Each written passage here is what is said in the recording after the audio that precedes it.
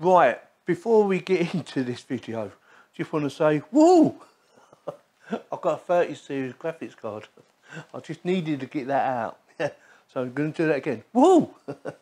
Also, I will stick links to chapters. So is there any part of this video you want to skip? Because it might be quite long, I don't know. Any part of this video you want to skip, you know, you want to jump to any part you can. Like I said, I will stick links in there. But I also want to tell you how I got hold of this graphics card, how much it costs, and how we're going to do a bench test. Because we're running one already. That is running Blender, and that is on that computer over there. I updated to the latest graphics drivers for that, just so we can make sure it's got the best performance. And it's set on gaming graphics or drivers, not on rendering drivers, if that makes sense to anyone. It should do. You get the idea. I'll just put the basic drivers in, basically. Okay. So I got this from Overclockers, and at the time of making this video, link in the video description, they're still selling them. They've got at least 10 plus. That's what it says. So if you want one, they're in the video description. Click on the link. It will take you to Overclockers, and you can buy this graphics card for just over £800. Now I know it sounds a lot, but at the time of making this video, it's still good, and that's why I bought one. I have a 1080. I have a 3080 on order since September 2020. Yes, and it's still not here yet. This is a 3070. I know you might be thinking, well, why did you get that one? Because I got fed up waiting. I needed a graphics card. I need a graphics card to go in now. Not in now, but we're going to put it in there just for the test, because I've got 1080 Zotac. That is a 3070 Zotac, and it should give you a reasonable amount of performance, or should be a big jump. And then I'm going to take it out of there and chuck it in there.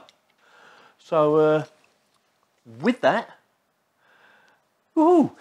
Let's get the unboxing done, see exactly what you get for your money. I will install it into that one as soon as the bench test is finished. Still going, I think. And then we're going to give it another test and see how we get on with this little baby. So let's get the unboxing done, shall we? This video is sponsored by Sahara Gaming. I've teamed up with them to bring you a £20 discount on their all-in-one water cooling system. Check out the link in the video description for more details.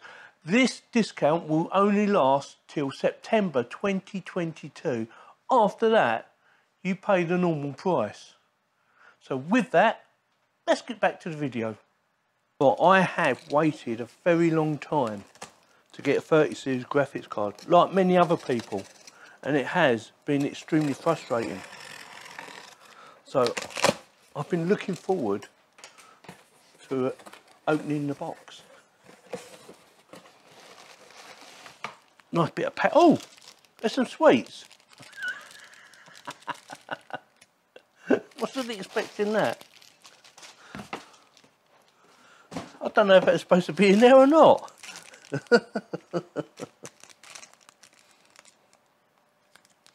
I'll have them later. Let's have a quick look around. So Zotac Gaming Amp Holo Black. Holo Black? I don't know. GeForce RTX 3070, 8GB of RAM, Ice Storm, Spectra, Freeze Tech, Firestorm. Yeah? Nice, I like that. Nice effect. Sorry, I'm just enjoying the moment, alright? I'm enjoying the moment. Don't forget, if you like my videos, please consider subscribing. It does help the channel to keep on growing. Get amplified with the all-new Zotac Gaming GeForce graphics card based on the Nvidia Ampere architecture, integrated with next-generation technology, breakthrough bandwidth, and ultra-fast graphics memory game, stronger than ever before. And I'm not going to read any more out because I want to get open. Yes, I know. I'm just as bad as you.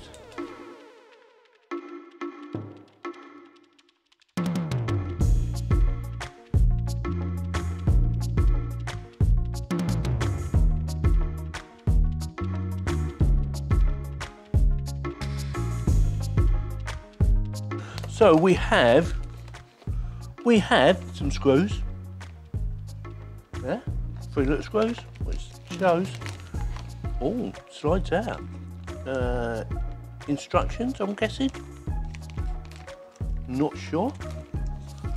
I'll get that out of the way.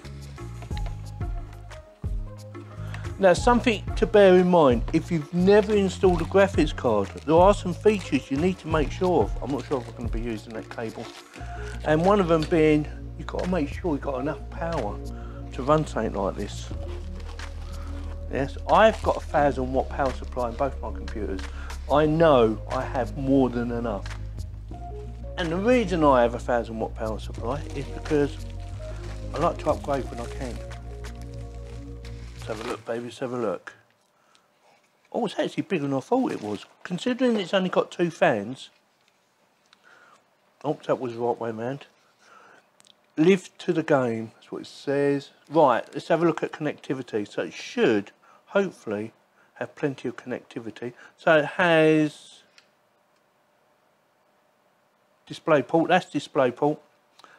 I will be using a DisplayPort. My right hand monitor is DisplayPort or HDMI, but I prefer DisplayPort. My left hand monitor is HDMI only. So we have 2 DisplayPorts. No, tell a lie. We have 3 DisplayPorts and 1 HDMI. See, I prefer DisplayPort. I think it's far better. That's my personal opinion, and I'm sticking with it. Oh my God. Well, my bench testing is still running at the moment, so I can't actually install it yet, but... Oh, actually, we could pull this off though, can't we?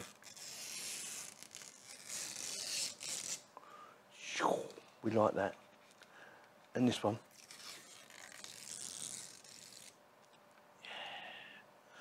Look at that, that's really nice. I do like that effect. Want to buy a new graphics card? Yeah? Check out my link in the video description. Ah, got you there, didn't I? So I will not be using that. Oh, that is a support bracket. That is what them screws are for then. So I've never used one of these before. I made my own because they didn't make things like this when when we started getting big, heavy graphics cards. I'm waiting for the bench testing to finish, and then we'll do part 2. Okay. Before we get stuck into the screws on the doors, the bench testing, I just want to point out I didn't just run Blender, I actually run quite a few other programs, and it was quite surprising on the actual difference of the scores or lack of difference on the scores depending on what bit of software you used. I run Blender, I run 3D Max, I run Novabench, and I run a few others, and I'm going to go through them all, but the way I've done it, I've done screenshots. So when they finished, I took a screenshot of the actual scores and saved it, and then I'm just going to show you it like that. I'm not going to do a bar graph or anything like that. Just want to quickly show you how it all works. So the one on the left, or the picture on the left of the screen, is of the old graphics card, and the one on the right is of the new graphics card.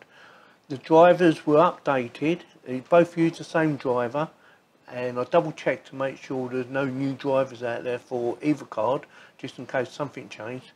So don't be surprised you think, well, how's that work then? Because one of them was actually lower with the new graphics card than with the old graphics card. And a part of that reason is because some of the bench testing is of the whole computer, not just of the GPU, and some of the other ones are just of the GPU.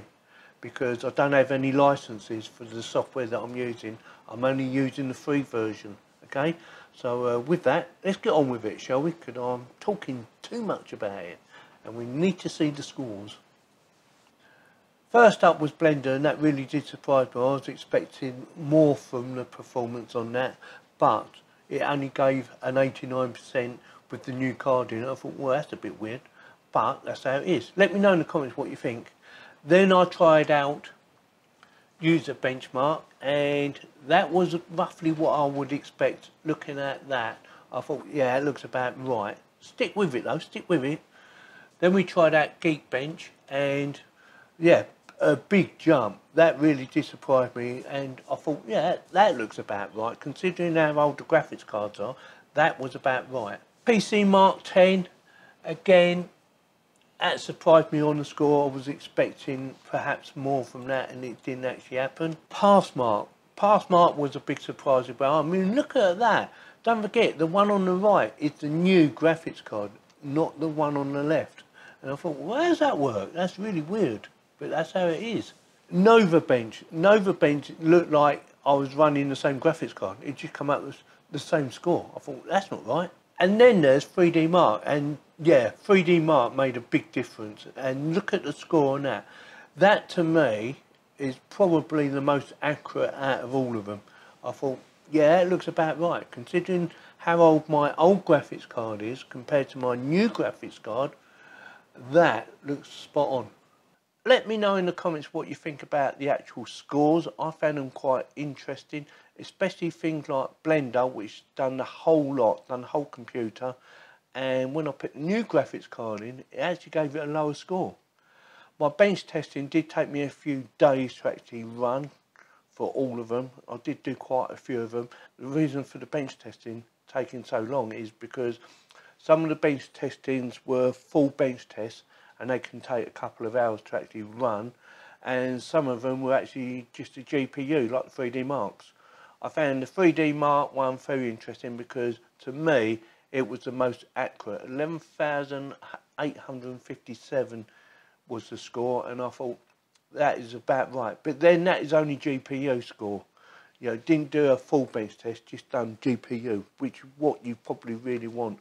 Also, let me know in the comments whether you prefer the way I've done the screenshots, or would you prefer a bar chart, just showing it.